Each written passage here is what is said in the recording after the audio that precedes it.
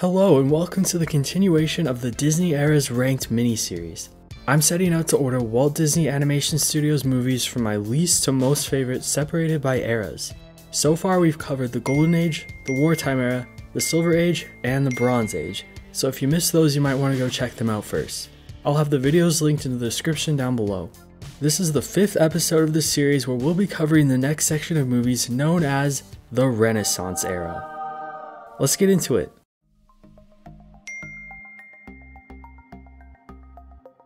The Renaissance era spans from 1989 to 1999 and includes films 28 to 37 from Walt Disney Animation Studios. You've likely heard the term Disney Renaissance before, and that's because it was massive. Of course, there's the classics we all associate with Disney like Snow White and Peter Pan, but for many people like myself, the Renaissance was our introduction to Disney. If you were a kid in the 90s, these movies were everything. It was a cultural reset.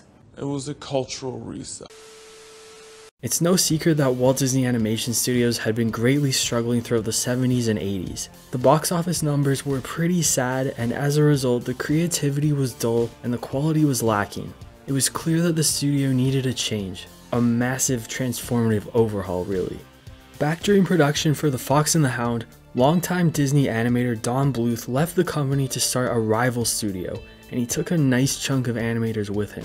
You may have heard of some of his films such as An American Tail or The Land Before Time. Bluth's movies were way more successful than Disney's at the time, and it was this direct competition that helped give Disney Animation the kick in the pants they needed to breathe new life into their projects. Luckily, The Great Mouse Detective laid a lot of the groundwork for the Renaissance, and along with Oliver & Company, it made a decent profit. But it was the success of Who Framed Roger Rabbit that truly provided the funds needed for what Disney would do next. The studio hired some very important collaborators by the names of Howard Ashman and Alan Menken to assist them in going forward with a revitalized vision. This era includes Broadway musical-style animated movies based on fairy tales and other well-known stories, and it worked tremendously. The Disney Renaissance was an extreme success and propelled the studio who invented animated movies right back to the top where they belonged. These 10 movies include some of the best works to ever come out of Disney Animation, and it will be both a huge task and a great honor for me to cover this episode and share my ranking with you. Now let's start the list. Number 10.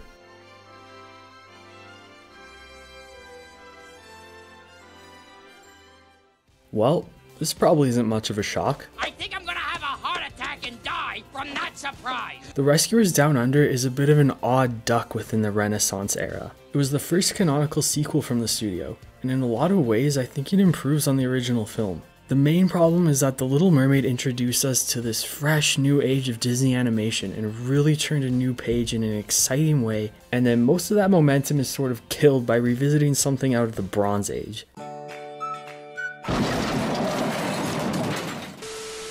Like I said, I do think it's an improvement from the 1977 movie, but this feels quite out of place. Sometimes I wish it could trade release dates with The Little Mermaid, but I'm not sure the studio could have survived that. It is what it is. The concept of the Rescue Aid Society does lend itself well to continuation since Bernard and Bianca can always find more cases to help with. Thinking about it now, maybe a TV show would have worked better for them. Anyways, this time they find themselves heading to the Australian outback to help a young boy named Cody who is imprisoned by the local poacher McLeach after discovering the location of a rare golden eagle and refusing to share it. The plot is nothing special, though it's entertaining enough and more engaging than Madame Medusa's escapades. This has much more of an action-adventure feel, and there's a humorous subplot woven in where Bernard keeps trying and failing to propose to Bianca. I think Frozen 2 ripped this off actually. There are heavy anti-poaching and hunting themes, but that's nothing new for Disney. It is pretty sweet to see the golden eagle, Marihoop, prevail along with her eggs thanks to our leads. Speaking of them, it's wonderful to have the returning voice performances of Bob Newhart and Eva Gabor as Bernard and Bianca. They're very likable, and despite the Aussie mouse Jake stirring up some competitive jealousy in Bernard, they're able to move to the next step in their relationship. The confident and adventurous Jake is a perfect foil for Bernard, and the insecurity Jake causes within Bernard leads him to step up and help save the day in the end. McLeach is a bit of a throwaway villain, but he serves his purpose. The true star and my biggest highlight of The Rescuers Down Under is McLeach's pet sidekick, Joanna. She's really weird and just generally brings a lot of entertainment value to the movie. The Rescuers Down Under marks only the second film from the studio to not include any original songs. No melancholy woman tracks played over paper towel montages this time, I guess. The score is good, although not too memorable. The highlight comes during Cody's first flight with Marahoot. That's a really strong sequence. I'm a big fan of the animation in this movie. It's great to see Bernard and Bianca all sleek and smooth like this, and the Australian outback setting is showcased more than adequately. It's honestly a little odd to see the Rescuers looking so good. If anything, I'm glad this concept and these characters got the chance to look great.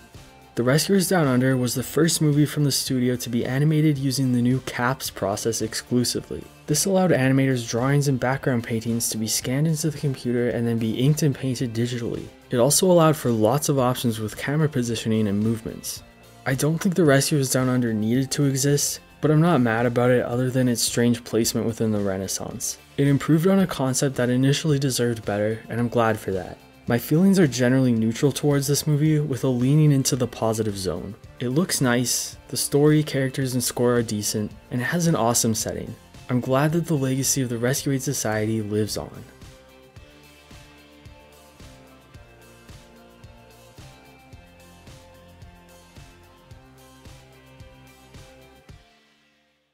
Number 9.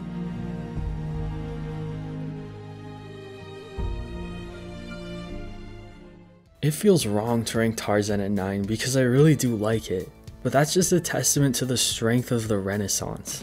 It's a good thing to have a movie I genuinely like this low. I'll just start where most people's minds go when they think of Tarzan. Phil Collins. He was brought on to write and perform the songs for the soundtrack so that he could serve as a narrator of sorts rather than the traditional musical method of the characters breaking into song. Apparently the directors thought it would be stupid if Tarzan sang. No matter the reason, I think most of us are glad things turned out as they did. This soundtrack, for lack of a better term, slaps. The songs do an effective job of conveying Tarzan's experiences, they sound fantastic, and Collins manages to perform the tracks while meshing with the environment of the film and not coming across as intrusive. I've heard some complain that the songs are essentially top 40 hits shoehorned into a Disney movie, and I really have to disagree with that. While the songs aren't so specific that they couldn't be enjoyed outside the context of watching Tarzan, they really do an effective job of matching and elevating the themes and tones present throughout the movie. You'll Be in My Heart is gorgeously touching with its tender melody, and Strangers Like Me, my favorite track, captures Tarzan's excitement and exhilaration at learning about the human world brilliantly. Collins worked closely with the composer of Tarzan's score, Mark Mancina, so that the songs and orchestral arrangements would ebb and flow together. I think they did a marvelous job crafting a cohesive soundtrack that complements the emotions and environments of the movie beautifully. Tarzan's plot is pretty simple, injected with themes of feeling like an outsider and finding one's place. The main reason it works is because of Tarzan's relationship with his adoptive parents. Tarzan's human parents were killed by Sabor the leopard, as was Kerchak and Kala's son. Sabor needs to chill. Daddy, chill. With Tarzan being parentless and the gorillas being childless, it seemed like a good match. But while Kala finds comfort and a true love for Tarzan, Kerchak has always been bitter towards him, not accepting the human in place of his son. This non-acceptance from his father figure and clearly looking different from all his friends plagues Tarzan as he grows up and is what drives him to want to go with the humans when they arrive. But his deep love for his mother and his home keeps him feeling torn. This internal conflict is hard to watch, but it's also what makes the movie engaging and emotionally rewarding. The scene where Tarzan dresses in human clothes for the first time and says goodbye to his mother is a big tearjerker. I can feel the lump in my throat already. No matter where I go, you will always be my mother. And Kerchak's acceptance of Tarzan finally comes after watching him return and fight for their home. It happens on his deathbed, but better late than never. Talk about bittersweet. Then there's Tarzan's relationship with Jane. I really enjoy their dynamic. They have a rather lively first introduction, but after things calm down, the two of them are intensely curious about each other right off the bat. Jane helps Tarzan learn about the human world, and she thinks that she's helping him find where he belongs. Even Tarzan thinks that for a time. but it becomes evident that it's the opposite. Jane, and her father for that matter, both love not only Tarzan, but the jungle and the life it sustains. It's lovely to see them decide to stay in the end. Tarzan and Jane are both so likable, and their connection is so genuine and earnest that it's hard not to root for them. Turk and Tantor are fun side companions for Tarzan, and Clayton is an okay villain. He's similar to McLeach, but I think Clayton has more substance, and I appreciate that he plays the long con and builds up a bit of a relationship with Tarzan. Villains don't always interact with their film's protagonists much, and I like when they do. In terms of animation, this movie is very strong. The whole Renaissance has stellar animation. What a breath of fresh air after the Bronze Age, hey? One of my favorite elements of the animation in Tarzan is the lush and dense jungle backgrounds. Paired with the score, the movie does a masterful job of cultivating an encompassing atmosphere for the story to unfold in. My other favorite part of the animation is Tarzan's movements when he's swinging on vines and surfing the tree branches of the jungle. Animators studied and took inspiration from skateboarders for some of these sequences. Overall, Tarzan is good. I believe the main reason I don't like it as much as the other entries in this era is that it's not as complex in terms of plot, and while the animation and characters are strong, in the rest of the Renaissance movies those elements are even stronger. It's tough competition out here now. I'm not used to this. But yeah, Tarzan is well done and I like it. Its soundtrack is its strongest asset, and for that reason, it will always be in my heart.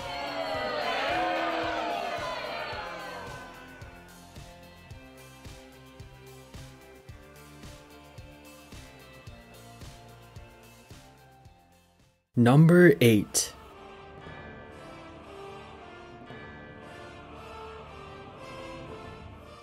Now this one reminds me a little of Disney's endeavor with the Black Cauldron, which is to say, why did they make it?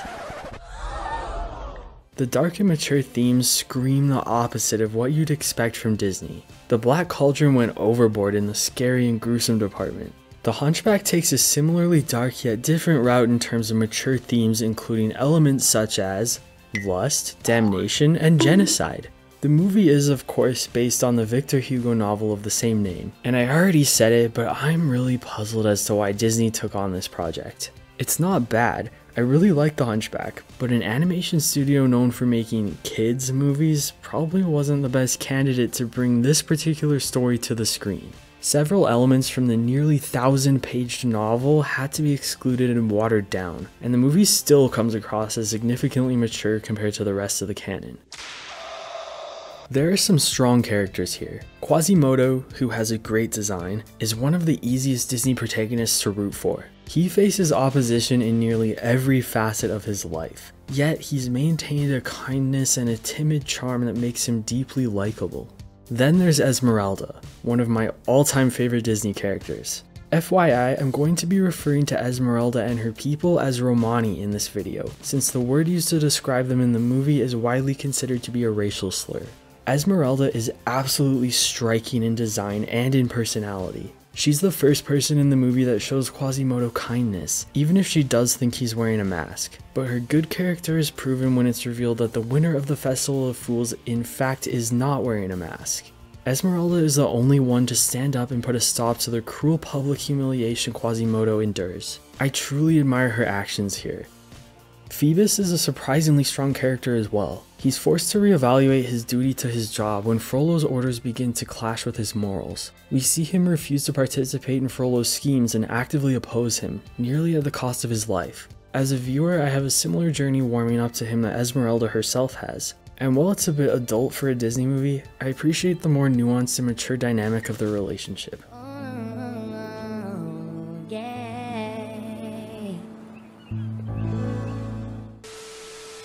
Okay, let's talk Frollo.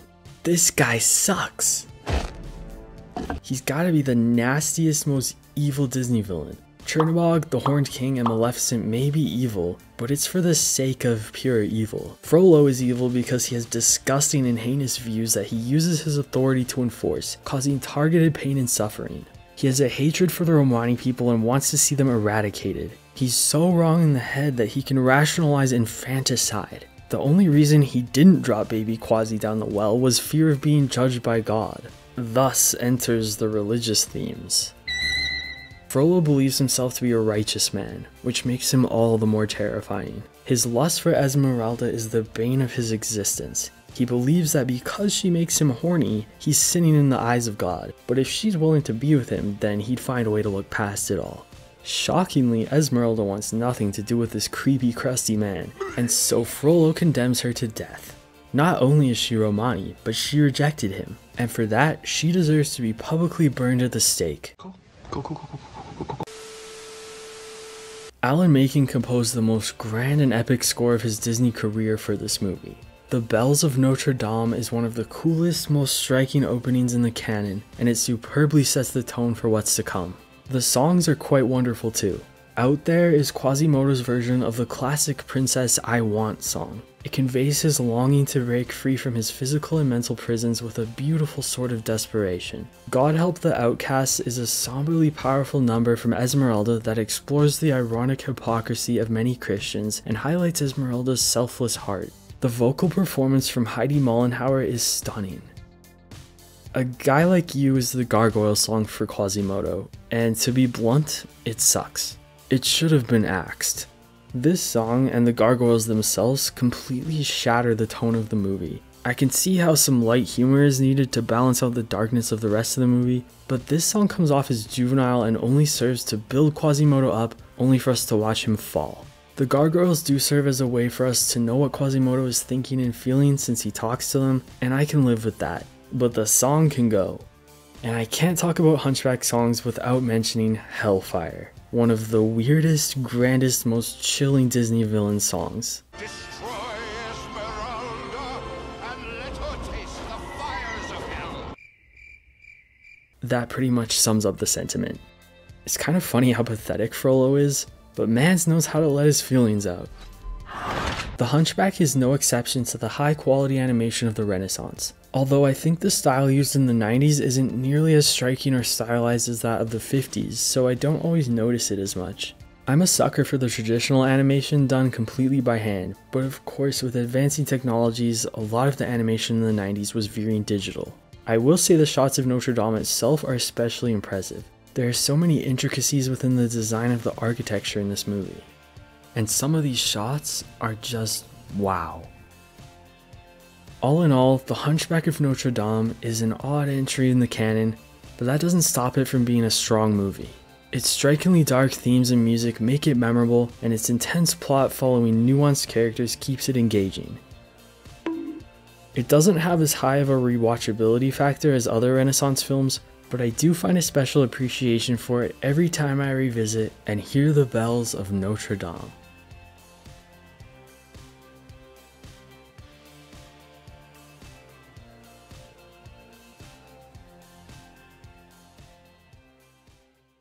Number 7.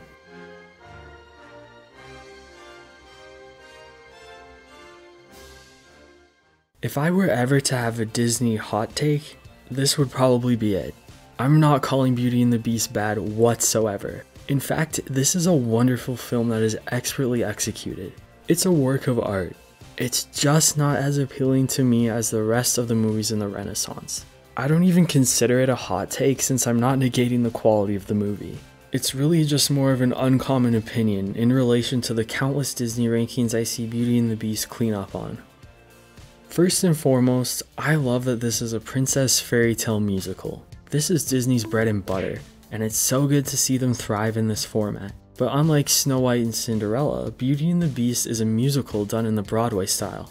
Howard Ashman and Alan Menken crafted an exquisite soundtrack of songs and score that weave effortlessly into the film and help propel the story and character arcs. Belle is a memorably effective track that introduces us to our heroine, even if it is essentially an I'm not like other girls anthem. The other highlights are the lyrically delicious spectacle Be Our Guest, along with the stunning title track. Performed by Angela Lansbury, Beauty and the Beast captures the sentiment and the heart of this movie's romance to a T, and the ballroom setting is glorious. It's my favorite sequence in the entire film. And this movie has an incredible score. Right from the get-go, Alan Menken impresses with the eerie and sparkling prologue. There are fantastic musical themes throughout the duration of the movie, but the very best segment comes near the end with the appropriately titled Transformation. This may be the most melancholically gorgeous piece of music in a Disney movie. Beauty and the Beast has some fairly strong characters. Belle is a great protagonist who's willing to give the benefit of the doubt, and she values heart over appearances. She's also quite intelligent, and though it may get on my nerves when she's deemed to be the best Disney princess simply because she reads, I can't argue that it's a nice quality to possess. Let's be real though, this movie is really about Beast. It's his curse and it's his growth that's needed to overcome his obstacles. The premise of how he came to be cursed is a little stupid, but it's not worth getting stuck on. Same thing with the multitude of plot holes and timeline issues. You can't focus on that stuff if you want to enjoy this movie. Beast has a terrible personality, and the Enchantress essentially matches his outer appearance to his cruel attitude. And the only way to break the curse is if he learns to love and be loved in return. His nasty personality was already a huge turnoff, so if he looks like a beast, he's gonna have to shine up that personality big time to compensate. Beast's problem when he initially meets Belle is that he continues to act terribly towards her, and when she doesn't respond well, he blames it all on looking like a beast. I'm sure his appearance is unsettling to Belle, but that was never her biggest issue with him. As they spend more time together, Belle certainly brings out the better side of Beast, and they forge a genuine connection that fortunately works. Otherwise, the whole movie falls apart. A gripe I have with the story is the weird insistence Belle puts on keeping her word. It's already dumb that Beast feels the need to keep Maurice prisoner after he attempts to seek shelter from the cold, but after Belle agrees to take his place, there's really nothing stopping her from running the hell away. Oh, except her word, apparently. But wait, maybe it's not that important, because after she deliberately breaks the one rule Beast set by venturing into the West Wing, Belle does run away. Promise or no promise, I can't stay here another minute. Only to get attacked by wolves and need to be rescued. Embarrassing. I will admit it was noble of her to bring him back to the castle and not ditch at that point. Good job, Belle. The objects come to life make for a great cast of characters. Lumiere, Cogsworth, and Mrs. Potts are all great additions to this cast with distinct personalities and a fun dynamic. The Enchanted Castle and its inhabitants really make animation the perfect medium to bring this fairy tale to life, because obviously talking teapots and candelabras don't exist. What? Gaston is a more unique Disney villain, seeing as he's just a guy from Belle's town. He's got massive muscles and an even bigger ego, but aside from that, he's nothing too out of the ordinary. He displays some intense misogyny and an inability to accept rejection from Belle, but the townspeople actually rally around him, whether they're gassing him up in the aptly titled Gaston or following his intoxicating lead during the mob song. I appreciate the way the song showcases how dangerous mob mentality can be and how quickly truths can be bent and transformed to fit an agenda. Gaston views Beast as competition for Belle's affections, and so he uses his influence to turn the townspeople into a dangerous weapon against him. The animation is nothing short of spectacular here. There are lots of phenomenal character designs, including Beast and the object characters. It was clever to have the spout of the teapot be Mrs. Potts' nose, wasn't it? I don't know why someone would ever change that. I think the backgrounds are the biggest standout in Beauty and the Beast animation. Right from the opening shot, it's exquisite. Beast Castle is a marvelous setting, and I particularly enjoy spending time in the West Wing. Does anyone else think that the castle actually looked better before the curse was lifted?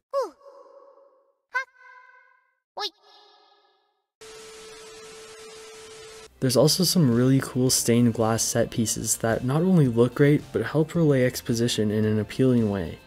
Beauty and the Beast is widely considered to be Disney Animation's magnum opus, with the Academy Award nomination for Best Picture to back it up. I have no arguments with that, it's well-deserved praise.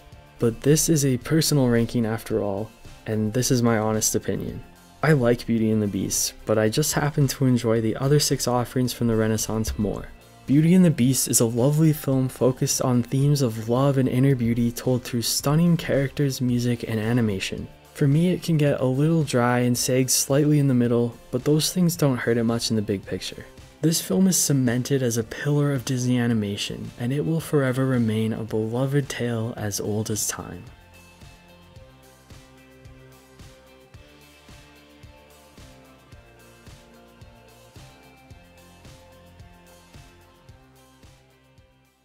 Number 6.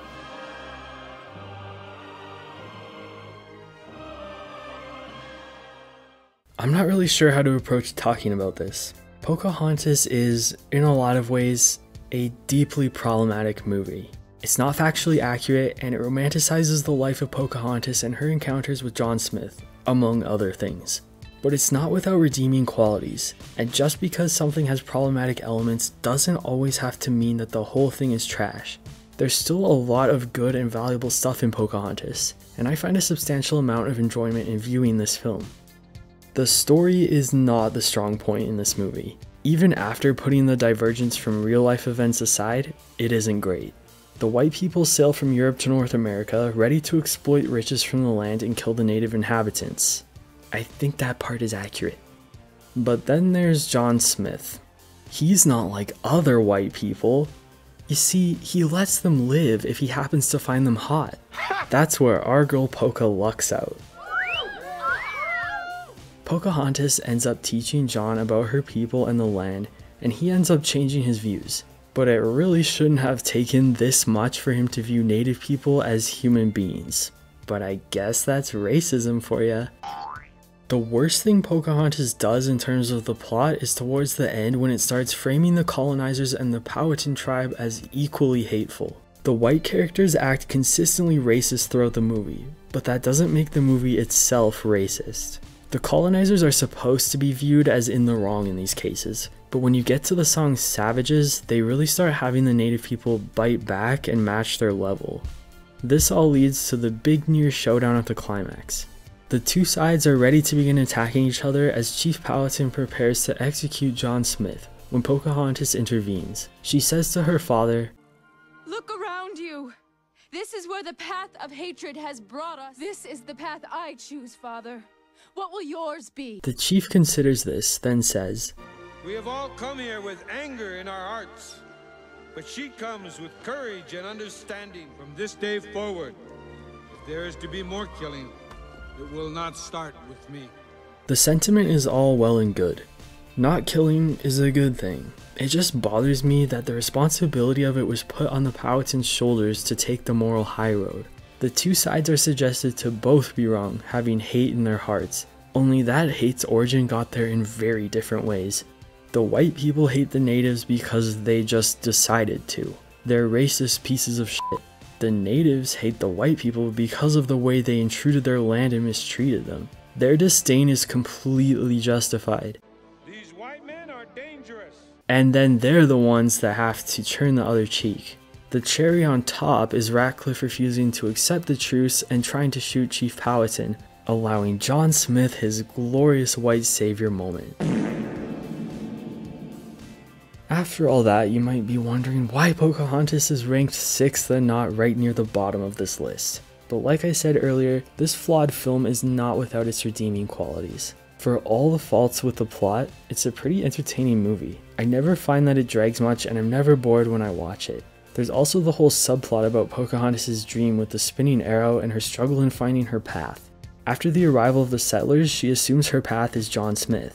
I used to have a problem with her thinking John was her path and then deciding to stay instead of going to England with him, not because I loved their relationship, but because this whole subplot felt pointless in the end. But I've since realized that Pocahontas' path wasn't being with John, but to use her connection with him to create peace and save lives. It cements her as a strong future leader for her people, and that's why she stays behind in the end. Until Pocahontas 2 undoes all of that, of course. It's not canon. We're okay. Let's move on to what really makes Pocahontas work for me. The soundtrack and the animation. The music in Pocahontas is sublime, especially the score. Farewell is the track that closes out the movie, and it's on another level. Alan Menken reached new heights with this. If you've ever had the pleasure of viewing the World of Color show in Disney California Adventure at Disneyland Resort, this is the same music that accompanies the Pocahontas segment in the show, and it only serves to enhance my deep love for it. Chills. It's more than perfection. And the songs are so great too. Colors of the Wind is simply brilliant. It's one of Disney's best. Just Around the River Bend is an exhilarating take on the I Want song, and despite getting a little dicey, sonically, Savages is really great.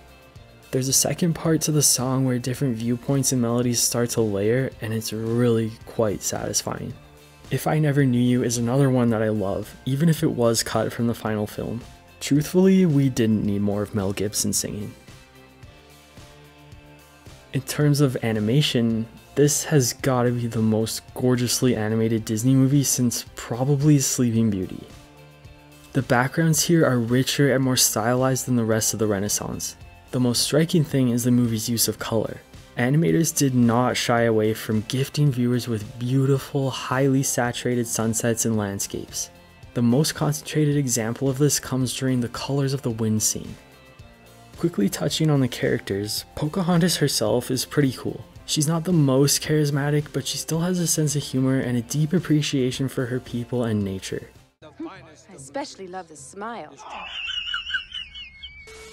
Her best friend Nakoma is awesome. These two have a chemistry that blows John Smith out of the water. Thomas has a bit of an unfortunate time, and Kocoum has an even more unfortunate time. And I'd say that Governor Ratcliffe sucks, but that is in fact the exact purpose he was meant to fulfill. I love the animal sidekicks in this movie. Miko, Flit, and Percy bring a real element of humor and charm to balance things out in a way that doesn't completely shatter the serious themes and mature subject matter. Some say it's weird these animals don't talk since the natives are so in tune with nature, but I actually think that's why they don't speak. Being so in tune with the land and its creatures means that the understanding is inherent, and so words aren't needed.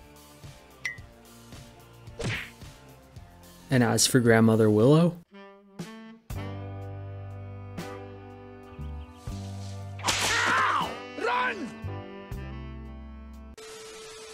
ultimately, Pocahontas is a tricky one. It was in production at the same time as The Lion King, and Pocahontas was the project the animators coveted and hoped to work on because it was priority number one for the studio. They fully expected to get another Best Picture nomination with this, and that is hilarious. Disney really thought they were doing something here that thematically misses the mark, but in terms of the quality of the art, you can objectively tell that they poured all their effort and resources into this. Pocahontas is truly a gorgeous film to behold, so while I feel the need to tack on several disclaimers to my appreciation for it, Pocahontas is a movie that I really enjoy. It's flawed and it's marvelous, and thankfully, a movie can be both things at the same time.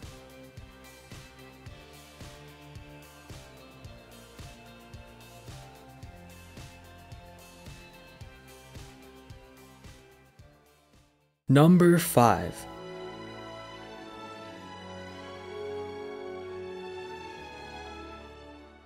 In this movie, Disney explores cross-dressing and war. It's about time.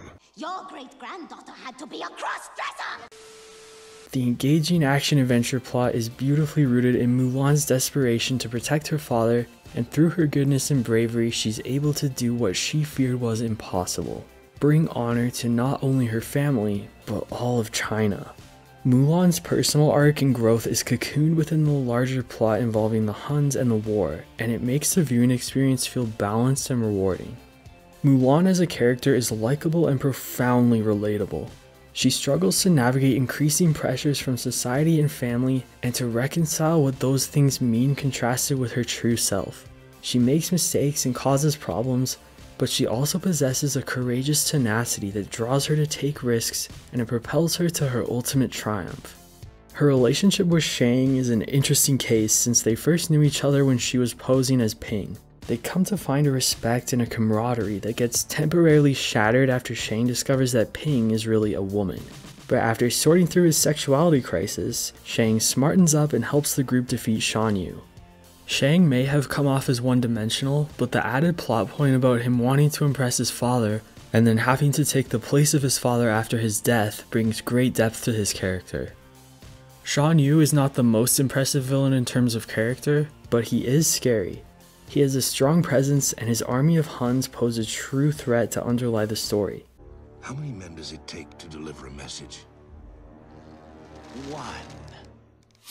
Mommy, I'm scared. Mushu is an extremely important character in Mulan. He has something to prove. and so he makes the rather dangerous choice to be the one to accompany Mulan on her journey. This really shouldn't have worked, but it did. Mushu is not one of the almighty great ancestors with deep wisdom or power to bestow upon Mulan, but what Mushu does have is resourcefulness.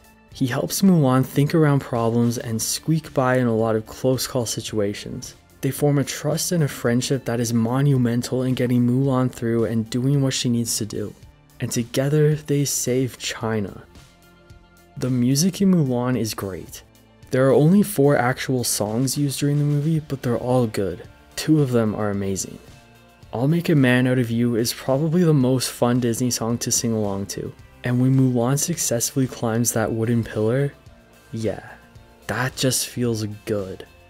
The other amazing song is Reflection, one of Disney's prettiest, most heartbreakingly relatable tracks. Lea Salonga's vocals are crystal clear and deliver exactly the level of emotion needed to make these lyrics hit home. I think it's one of the studio's best. Jerry Goldsmith's score here is nothing short of epic. It manages to capture the intensity and the scale of war while not forgetting the emotions that come with it. Mulan has to have the most adrenaline-inducing soundtrack of any Disney movie. It gets my blood pumping, but it also brings a twinge to my heart and a tear to my eye. Incredible work. And few things go as hard as this.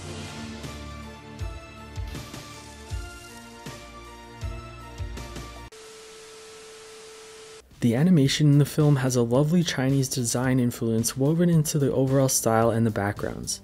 The aim was to have the backgrounds appear like Chinese paintings, which is why they have a softer look than fellow Renaissance movies.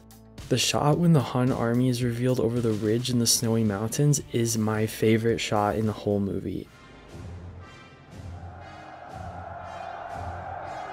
Overall, Mulan ticks all the boxes. It's highly exciting, deeply emotional, and visually and sonically pleasing. There are likable characters, strong internal and external conflicts, and a climax that always affects me to my core. Between all of China bowing to Mulan and her reunion with her father, I'm a mess. Mulan initially failed to bring her family honor, and on her quest to protect her father, she ended up bringing more honor than imaginable. And she did it while being herself. Mulan spends the majority of the movie trying to be something she's not, and when she finally breaks free, she shines. She brings the most good when she's being authentic, and the value of her character is highlighted by her father's words. The greatest gift and honor is having you for a daughter. It's not what Mulan does, it's who she is. Both scenes contribute to make this one of the most emotionally rewarding and touching payoffs I've seen from Disney. And we can't forget the best character in this movie. Woo! Sign me up for the next war. Mulan isn't talked about quite as much as some of the other Renaissance entries, but its impact is still strong, and it's widely adored. I think it's safe to say that Mulan succeeded in bringing honor to us all.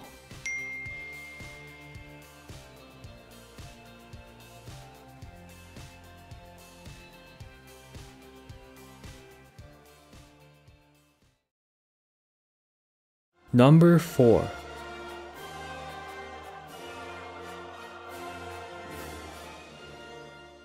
Nothing goes together like Greek mythology and gospel music. That sounds like a dig, but it's not. Hercules is a melting pot of things that shouldn't work together, and yet they meld surprisingly well. This is the first movie in my Renaissance ranking to be directed by John Musker and Ron Clements, and they still have 2 entries yet to be ranked. They really have a knack for bringing fun and emotionally resonant stories to the screen with a vibrance all their own.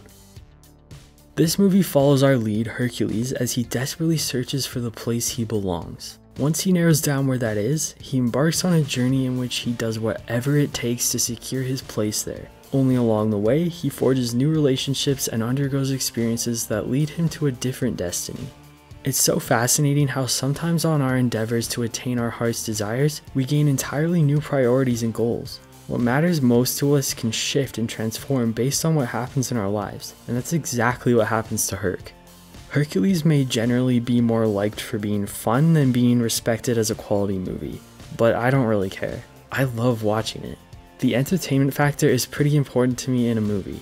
I've said it before, but the worst thing a movie can be for me is boring. And Hercules is chock full of action, humor, color, and pop culture references. There's a superb cast of characters in this movie. Hercules is a likable lead with a relatable internal struggle. I'm sure a lot of us have felt like an outcast or a freak and yearned for somewhere to belong. That paired with his innocently charming personality makes him so easy to root for. And then there's Megara. This woman is the GOAT. She's one of my favorite Disney characters. Few figures within Disney animation have a past as complex and an internal conflict as intricate as hers. Meg had a boyfriend who she loved so much that she sold her soul to Hades to save him, and then he left her for somebody else. Who is this guy? That's some deep pain. And then she's stuck working for Hades. I love the reveal of her ties with him and the process of watching her come to care for Hercules.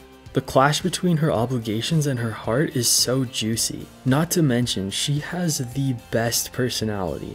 The dry humor and sarcasm serves as a defense mechanism for her kind heart and vulnerability beneath. I think Megara and Hercules are a fantastic couple. They have wonderful chemistry, and it's refreshing to see Megara be the one with more confidence and experience to contrast Hercules' shy and timid nature. Their relationship works so well, and it had to, because the ending of the movie hinges on it. Hercules finally proves himself a true hero when he saves her soul from the underworld. It's the thing that grants him access back to Olympus, the very thing he'd been trying to do all along. But this is where those shifted desires rise up. Hercules chooses to remain on Earth with the love of his life, and it feels somehow even more victorious than if he had entered those shiny gates. Hades is a humorous villain who is well integrated into the plot. I enjoyed just how much he interacts with the main characters, and his dialogue is really amusing. His minions, Pain and Panic, are good for a chuckle as well.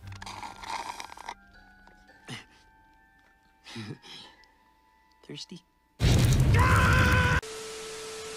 Phil can, at times, be a hard pill to swallow, but he really grows on me. His connection with Hercules is the real deal, and he even comes to care for Megara, as does Pegasus. The animation is mostly the standard high quality that the Renaissance is known for. The character animations, however, are bolder and more striking than usual. They're noticeably sharper and more angular. In the past, Disney never strayed too far off from making their human characters appear realistic, and this is one of the first times we see them get a little experimental. There's also some major CGI in the form of the Hydra. It hasn't really aged too well, but who cares? It still looks really cool, and this whole sequence is awesome. The Muses do a lot of the storytelling with musical narration throughout the film. I love this decision because it's a creative and entertaining way to communicate exposition and the story beats. Not to mention, all their songs slap. They all hit. Go the Distance is fantastic, but the real showstopper, and my second favorite Disney song ever, is I Won't Say I'm in Love. Susan Egan, who does the speaking and singing for Meg, has the best voice.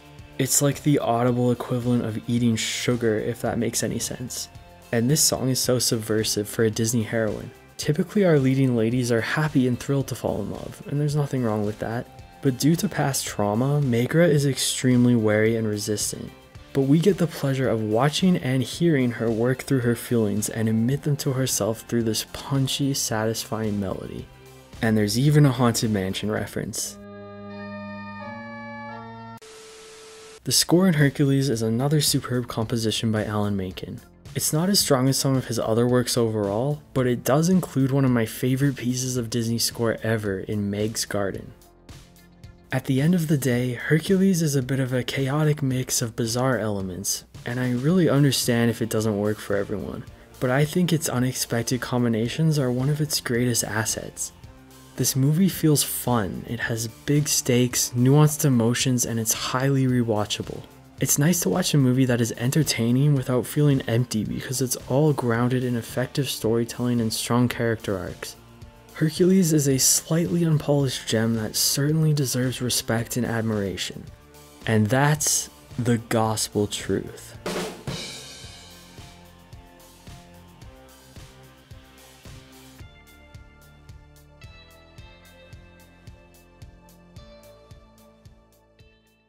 Number 3.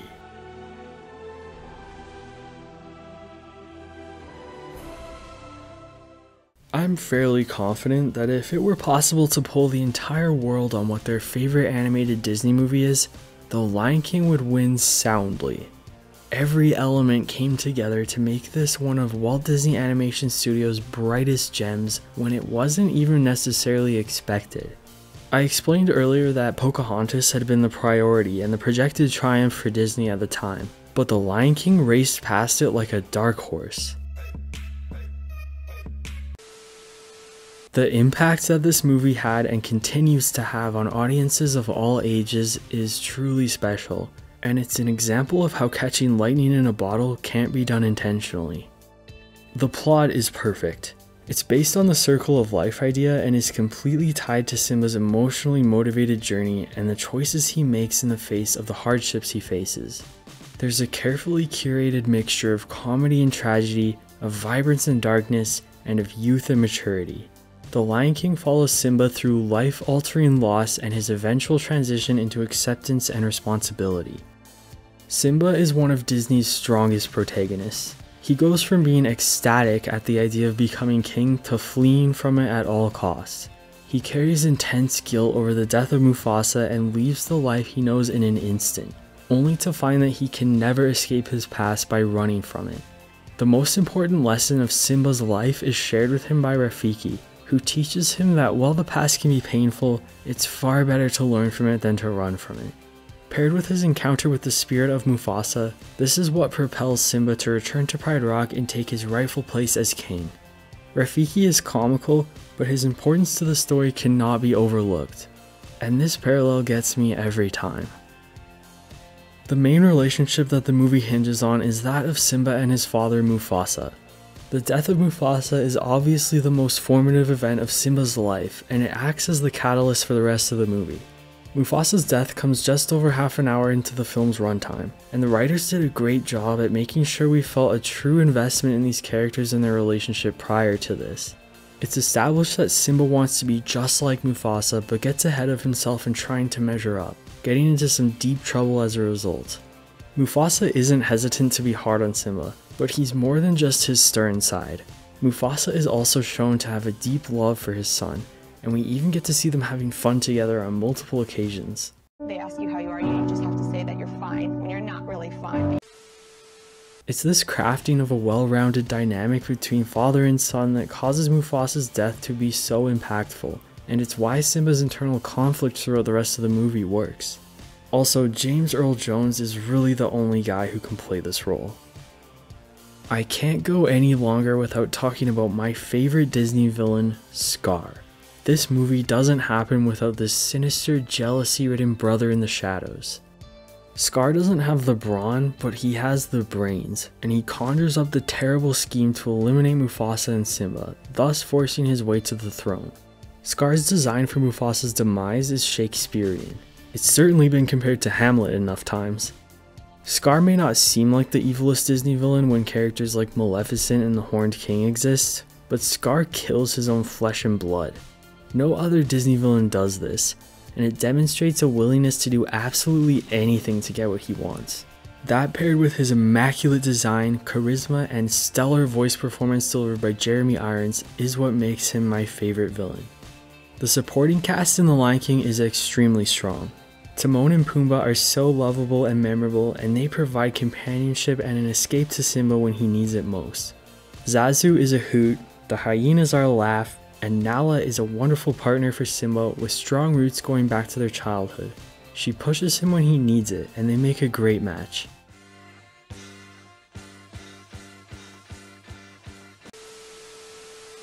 And Sarabi is that bitch.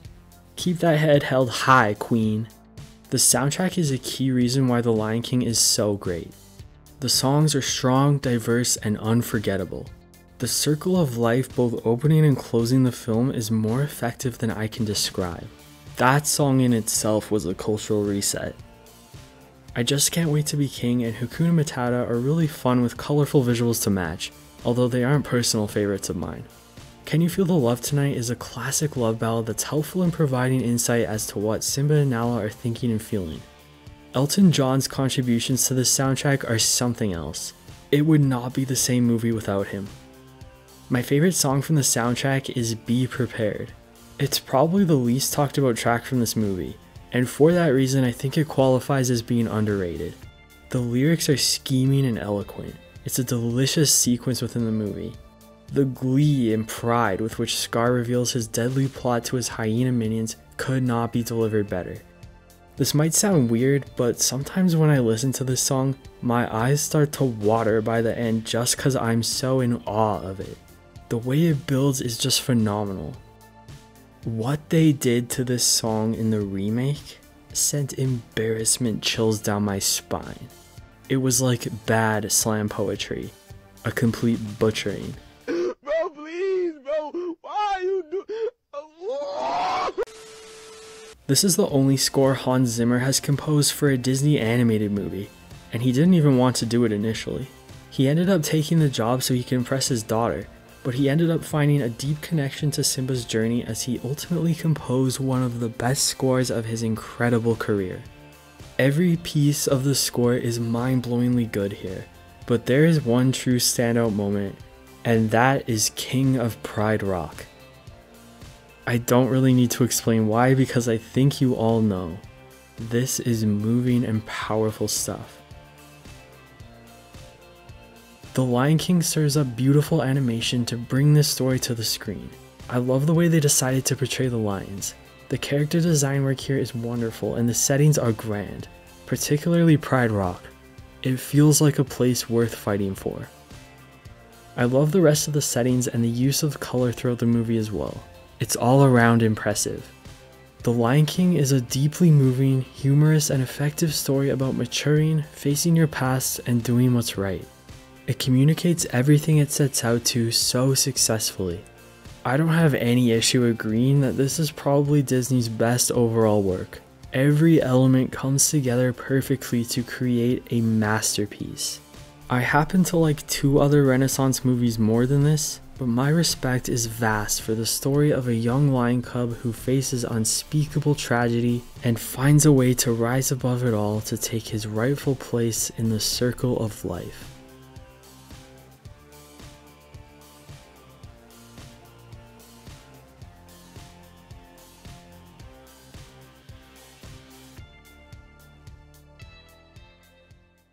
Number 2.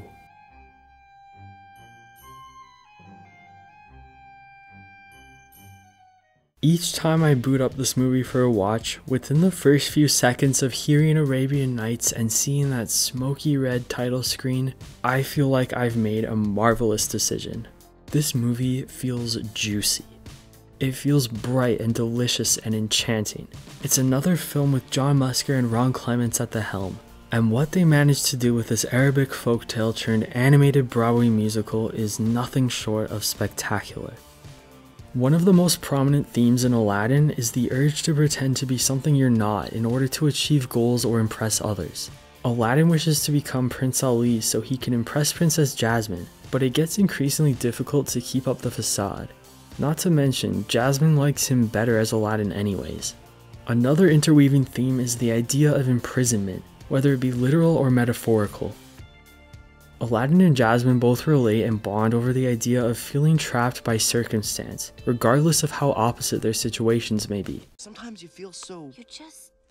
trapped. I like this because it connects them on a foundational level and helps their relationship prevail despite all the lies, twists, and turns. Genie is literally imprisoned by the lamp and his inability to escape from being a servant to whomever happens to be his current master. Aladdin's character arc takes a detour when he revokes his promise to use his last wish to free Genie, but he finds his way back and honors his word in the end, and it's an extremely touching moment between the friends.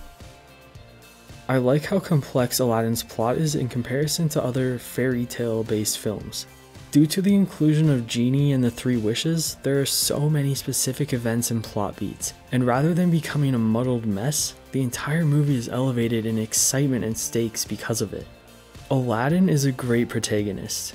It's already interesting for what is technically a Disney princess movie to primarily focus on the male lead, but Aladdin is such a scrappy underdog with a heart of gold. He's the diamond in the rough for sure, and his resourceful skills like trickery prove to be very useful.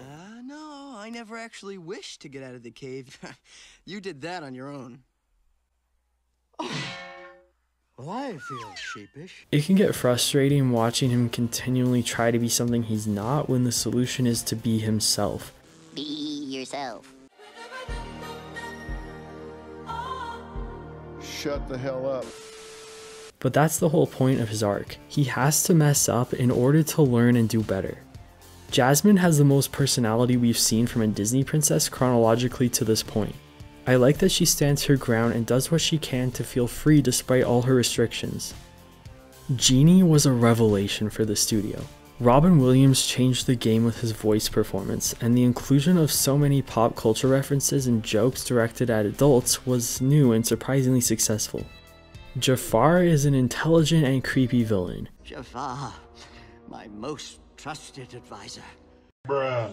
It's his desire for the lamp that sets the whole story in motion. Unfortunately for him, his aspirations get away from him when he fails to recognize the burden that comes with being an all-powerful genie. I mean, he literally calls Genie slave when he requests his final wish. Itty bitty living space. The side characters like Abu and Iago round out the cast with some humor and fun, and they're good additions to the film. Now, the Sultan is a likable guy, but it's difficult to swallow him urging Jasmine to follow the law the whole movie, only to realize that he's the one with the power to change the law at the end. Well, am I Sultan or am I Sultan? Like, come on buddy, you could have done this sooner, but then I guess we wouldn't have the film.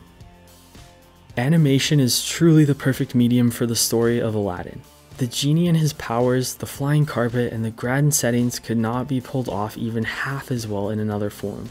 And not to beat a dead horse with my distaste for the remakes, but the 2019 Aladdin movie proved this. It's so much duller and less believable.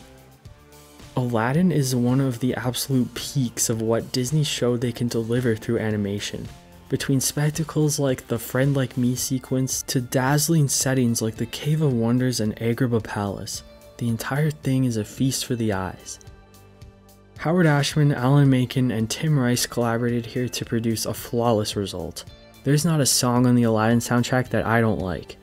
Arabian Nights is my personal highlight, although the barbaric line should never have been included. That is one small thing I guess the remake improved on. See, I can be a little bit nice to the remakes. Friend Like Me and Prince Ali are probably the most fun songs Disney has put out lyrically. One Jump is a fast-paced and effective introduction to our hero Aladdin as we're dropped right into a situation and we see the way he deals with things. I do prefer the One Jump reprise though, because it shows us the vulnerable and sensitive side of his character. And A Whole New World? What is there even to say? This is one of Disney's most soaring and beautiful love songs, and the flying carpet sequence through the night is endlessly magical and breathtaking. Alan Menken delivers yet another incredible score for Aladdin. My favorite track is the excellent Marketplace. It's so immersive and everything about it is perfect. It's just enchanting. Aladdin is that Disney movie that has a little bit of something for everyone, between the charismatic personalities, wild adventures, lively songs, and the romance. Now, pussycat.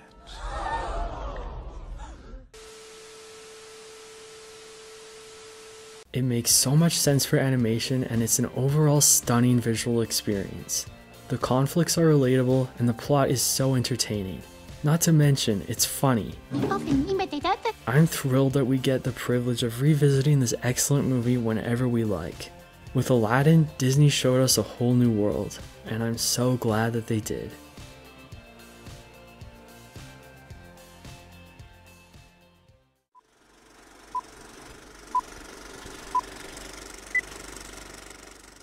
Number 1.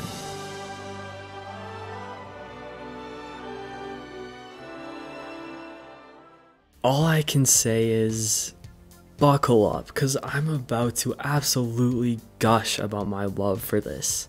The Little Mermaid is not only my favorite movie of the Renaissance, it's my favorite Disney movie of all time. It's one of my favorite movies in general, even outside the Disney category. John Musker and Ron Clements directed a movie that saved Disney animation and changed the studio forever.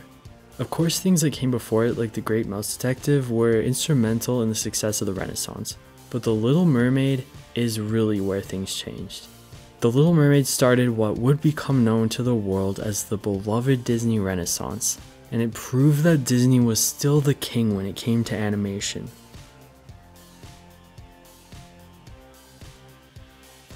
It marked the return of the fairy tale and saw Ariel as the first Disney princess since Aurora in Sleeping Beauty 30 years earlier. It was also the first project that Howard Ashman and Alan Menken ever worked on for Disney.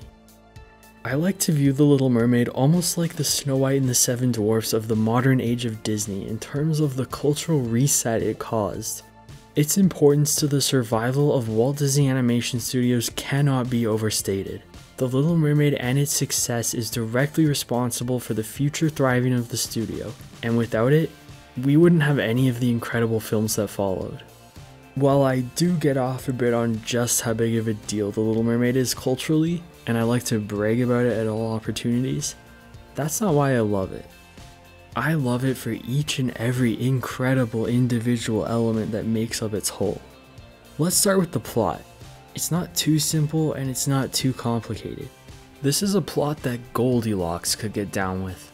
Characters make choices well grounded in their established personalities that drive the plot forward, and there's tons of fun to be had along the way. Ariel longs to be part of the human world, but there are two problems. One, she's a mermaid, and two, her father King Triton is vehemently against it. Triton believes that humans are dangerous, and he's only trying to protect his youngest, and let's be real, favorite daughter. But he goes way beyond tough love when he annihilates her grotto. This event is what finally pushes Ariel to go to the Sea Witch. In his desperate attempt to stop Ariel from exploring the human world, Triton ironically drives her right into it. What is this, an episode of That's So Raven? This is where I need to talk about Ariel as a character. Ariel has been roasted to a crisp for giving up her voice for a man. She's often seen as a bad role model for young girls. These takes annoy me for various reasons, but mainly because they aren't even accurate. If you think the only reason Ariel became a human was to be with Eric, I think you may have blacked out during this scene. This entire song is about Ariel's dissatisfied feelings being a mermaid and her infatuation with the human world. And this comes before she ever even lays eyes on Eric. From the very moment we're introduced to Ariel, she's on the hunt for human artifacts. I love how deep her passion is. It's one of my favorite things about her. But as we also discover, Ariel and her dad do not see eye to eye on the human issue. So Ariel keeps her collection a secret and goes about her life. What meeting Eric does is it adds fuel to the fire. It gives Ariel just one more reason to want to become human. So with that fresh in her mind, when Triton destroys her grotto, it makes sense for her to snap. Going to Ursula is rash, but Ariel's had enough. Not to mention, she's 16 years old. Ursula uses Ariel's interest in Eric against her. It's her main tactic in manipulating Ariel to do what she wants. And you can call Ariel a dumbass for going along with Ursula's plan, but again, Ariel is young, hurt, and yearning here, so personally I buy it. Moving on to the topic of Eric, I don't see Ariel wanting to be with him as a negative whatsoever. She longed for the human world before she even knew about him, but if she wants to be a part of the human world, she'll eventually want to actually interact with some humans and form relationships with them, and Eric is someone she can do that with. It always warms my heart to see Ariel participating in things she only ever dreamed of observing. She wanted to see humans dancing, and here she is, a human herself who is dancing. In terms of her not having a voice, I don't think it's this great metaphor for women not having agency or something. It makes it harder for Ariel and Eric to get to know each other, but I think being forced to be creative with communication made them more perceptive about each other. At the same time, it's a Disney romance. If you're looking for a nuanced, healthy relationship, I suggest you look elsewhere. Maybe I could guess. Is it, Mildred?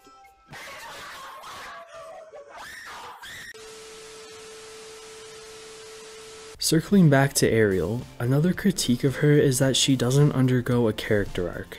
But my counter to that is, does it matter? Does every protagonist have to change and grow for the story to be good? My opinion is that Ariel didn't need to change, internally at least. She knew what she wanted, and while her choices may not have always been the wisest, she found a way to get it and be at peace. The character who needed to change was King Triton. He held obtuse prejudices and false ideas about humans, and it was having an intensely negative effect on his relationship with Ariel. His decision to wreck her things sent her running to Ursula, and then he was left with despair and regret after he lost her. After the nearly catastrophic climax, Triton was able to observe Ariel and Eric together, and he learned a few things. He was able to see that humans weren't all the evil creatures he made them up to be in his head. Eric saved Ariel, Triton, and many others when he defeated Ursula, which, by the way, was pretty cool. Triton was also able to see the genuine love Ariel had for Eric. The change that Triton undergoes and the resulting mending of his relationship with Ariel is what the rest of the movie is based around, and that's why it works so well for me. Lindsay Ellis has a really great video covering a lot of the topics I've discussed here, and another thing she says is that The Little Mermaid is really King Triton's story. The overall story is about the conflict between Triton and Ursula, while Ariel is the viewpoint character. Ariel is almost like a pawn for Ursula to get her way with Triton. It's a power struggle. I do agree with this, but I also don't want to invalidate the ways that this is still Ariel's story. It does not happen without her feelings and desires, and her willingness to act on them. There's a million metaphors that can be drawn from either Ariel's longing to change forms or her forbidden love with Eric. Daddy, I love him!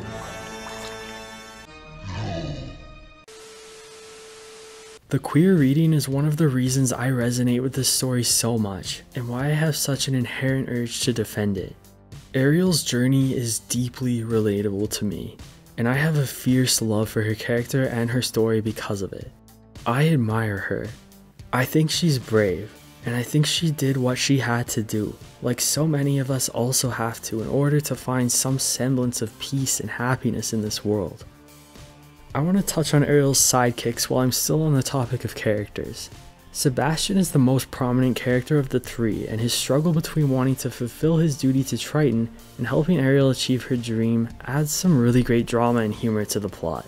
I think it's incredibly sweet the way he ends up being the #1 guy she can rely on, and Flounder has been by Ariel's side through it all.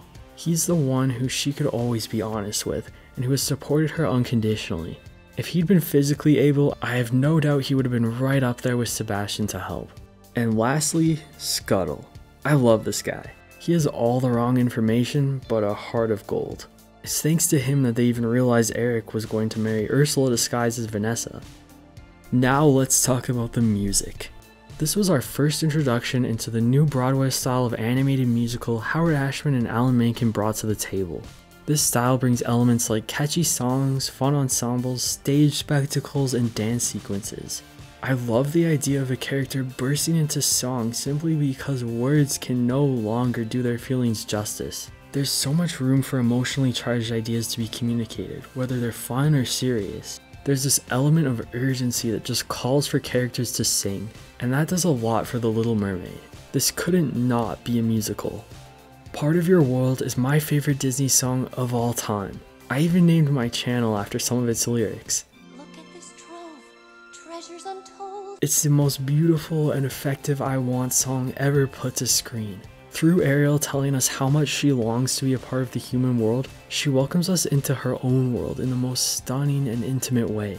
I think of moments like, What's a fire and why does it? What's the word? Burn.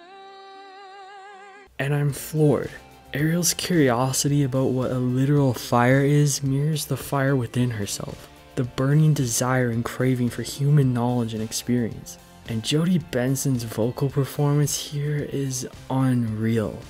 Every inflection, every little intake of breath is so intentional, and all the right emotion comes through. What her and Howard Ashman achieved on this song together is like lightning in a bottle. Under the Sea and Kiss the Girl are both incredible as well. And we can't forget Ursula's big number, Poor Unfortunate Souls.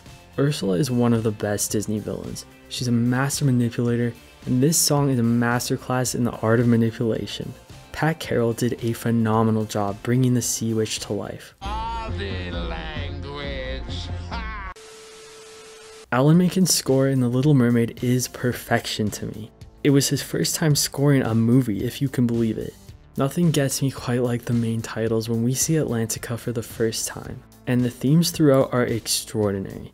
They're grand and intense when needed, but they're also tender and gorgeous and just beautiful in the smaller moments. And finally, the animation. More money was poured into the production of The Little Mermaid than a Disney animated project had seen in years. And because of this, it looks fantastic. The Little Mermaid was the first movie of the Renaissance, and the last to use xerography or traditional hand-painted cells. It made it the perfect transitional piece to launch the studio into their next era where they primarily use digital technologies. The animation in The Little Mermaid is a godsend after the cheaper animation used throughout the Bronze Age.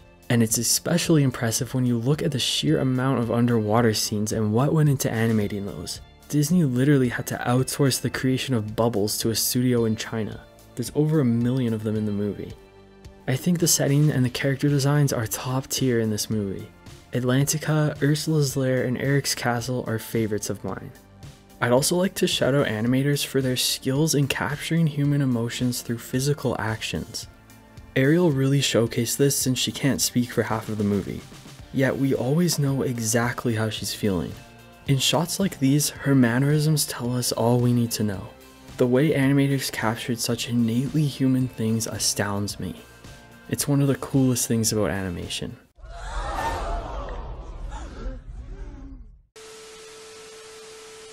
The Little Mermaid is my perfect Disney movie. It's not that it's actually perfect. There are several valid critiques people have made, but due to the strengths of the film and its resonance with me, I either don't care about the flaws or I don't even register them. Every time I watch this, I'm filled with invigorating emotions. I feel happy, sad, excited, satisfied, and inspired.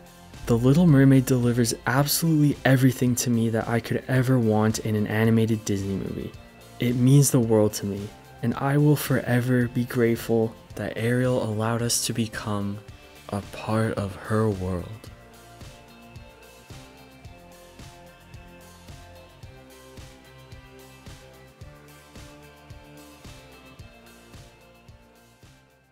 And that's the list.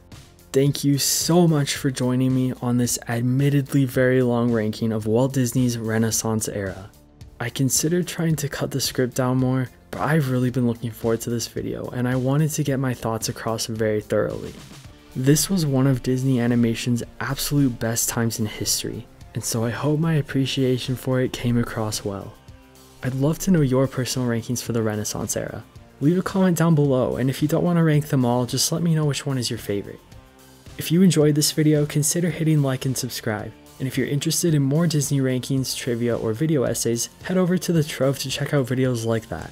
I've also linked playlists in the description down below. Thanks so much for hanging out, and expect the next video in this series soon. The appropriately named post-Renaissance era is up next. Disney got just a little experimental here, so it should be fun to talk about. See you next time.